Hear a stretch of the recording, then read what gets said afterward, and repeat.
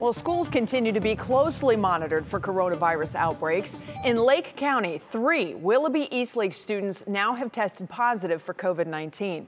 2 of those students are at Eastlake Middle School, which will now go online.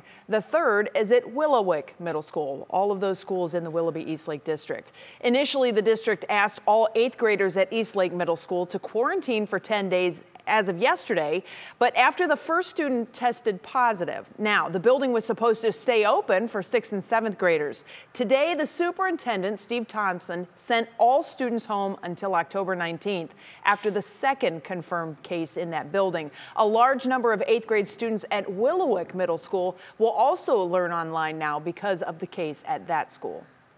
Several of our cases have been from colleges brought home and then given to younger siblings.